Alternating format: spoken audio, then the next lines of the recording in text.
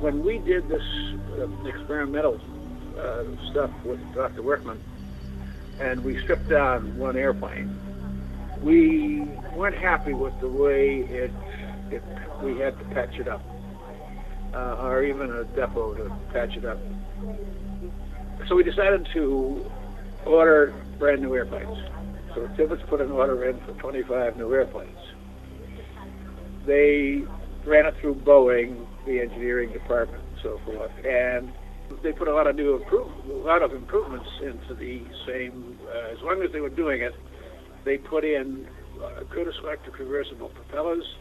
They put in engines that were better constructed in terms of cooling. No carburetors. I think it was the first time. I don't know if it was the first time they used, but it was direct fuel injection as opposed to a carburetor. So all those things we did to the new airplanes. The engineers wrote those things in, and they came out, and we got 25 new airplanes from the factory, and they were beautiful.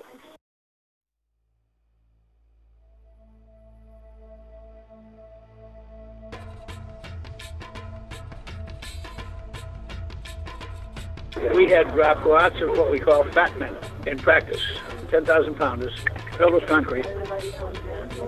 Each crew dropped a couple on Japan with Torpex in the inside instead of nuclear stuff. Torpex is a very powerful conventional high explosive, and each airplane went to a different target by itself.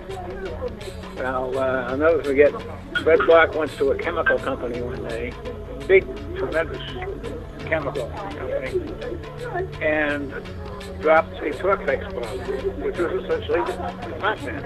And they dropped the Torpex bomb, and it hit right smack on the nose.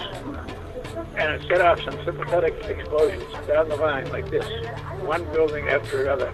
Most beautiful thing you ever saw if you're at war.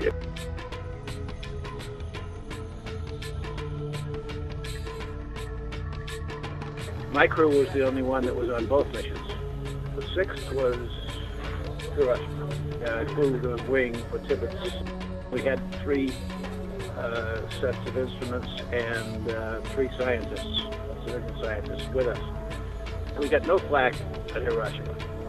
We had perfect weather, everything went perfectly, just as if it was a walk in the park. Then we went up on the 9th with the weapon for the primary target of Kokura. I had a suspicion when Tibbets assigned me to go as number 2 guy, carrying the instruments, flying in formation with him on Hiroshima. That night he came to me and he said to me, we're going to go on the 9th. He says, the idea is to give the Japanese the 1-2 punch and make them think that we have more of these coming along immediately. I knew we only had 2, but we wanted the Japanese to think that we had them coming. So he said, we're going to do it on the 9th, and we're going to do this. The target's going to be Kokura, and we're going to use the same tactics. That meant a rendezvous, and that meant coming in at high altitude. It meant a small formation of 3 airplanes, which was highly unusual, and therefore would write a signature, perhaps, for the Japanese on the second mission.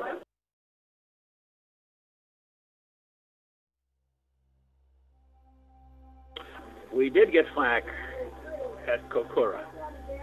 It started breaking left and right, especially to the left of our aircraft. We had 3 weather airplanes. We were using our own immediate weather, about 1 hour old, and we had some visibility restrictions at Kokura, and they were really pretty bad. We also had conflicting orders in a way that we had them drop visually. The scientists wanted to get a visual on what happened. So we're going into the target, and we're getting some flak, and it's breaking a level to the left, to the left, to the right.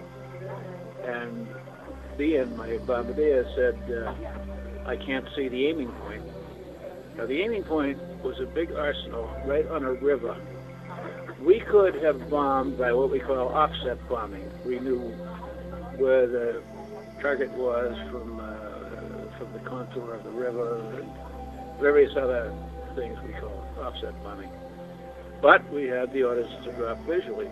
So when he said he couldn't see it, I took a look myself to confirm what he was seeing. We didn't have him if he wouldn't have been the best, but anyway, by that time we were beyond the target. We had to go back. So I changed my altitude to 31,000 feet to screw the anti-aircraft guys in their fusing. I had been at 30, so now I climbed on my way back to the aiming point and at 31,000 feet, and came in, and we still got the flak, and it was getting a little heavier, but we went in and took another look, and as I recall, we took four, but it's 56 years now. And, they say we took three, but I think I took four. Three from that same angle. And then I went out to see if the sun would have any effect on the visually, we could almost see the target, but not quite. It was hazy and smoky. Well, the smoke was what did us in, because the big city of Yawata had got a big firebombing the night before, and that was like next door to Kokura, and I wish they hadn't bombed them that night, but anyway, the wind had shifted since my weather airplane was there, and it was blowing that smoke as well as the haze and stuff. The haze was there. It was adding the smoke to visibility, lack of visibility.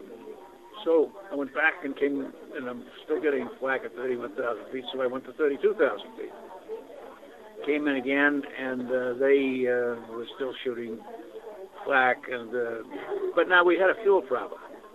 After the third run, I thought let's say the third run, the flight engineer told me we were getting pretty low on fuel for what we needed to do, which was to go to Nagasaki. We always had a tertiary. The tertiary was near Ghana, but that was some kind of a joke because that was way up north, and we were never going to make it anyway. I don't know, some Army guy in the Pentagon picked that out. So we went to Nagasaki.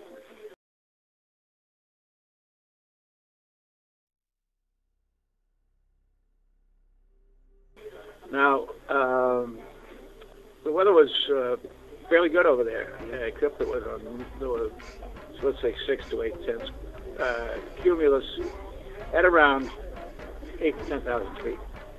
Puffy summer clouds, but lots of them.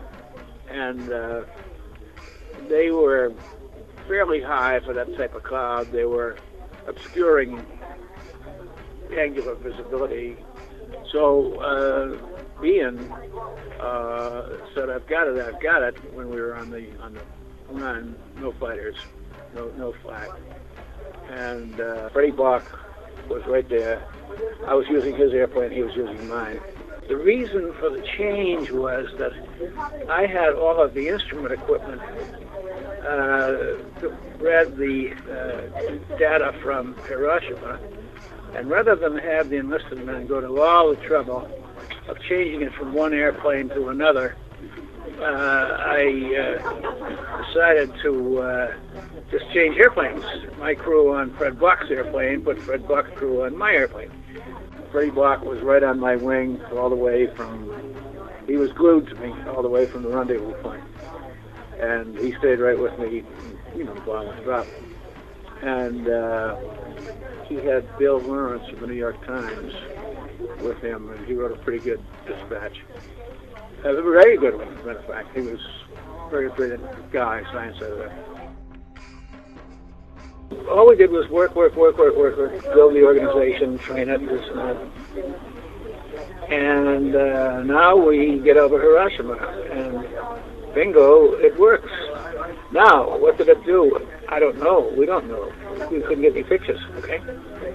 So we assumed it worked because it went off at the right altitude and that sort of thing. So, but we couldn't see anything. And so I wasn't surprised. And Then I was a pretty busy guy on the 9th, and I saw the flash. I had seen the flash of the Rushmore, and I got the concussion, and I got before. This was not new. So I can't say that I was surprised.